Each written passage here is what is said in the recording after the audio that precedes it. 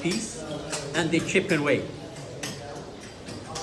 You see, each one person has specialized. I mean, per person, one they cut like this, and one person they chip away. Because after they have put them all together to make all the design piece by piece.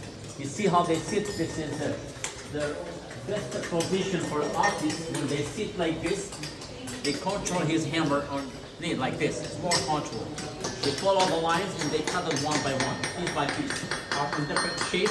Then after they put them together. In first time for wall, they did one piece by one piece. They put on the wall. In beginning, no cement. They had the plaster. They prepared the plaster.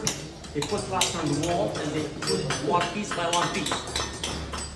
After cement, after the plaster, a cement. The cement, instead of the make face by face on the wall, they made curves by panels.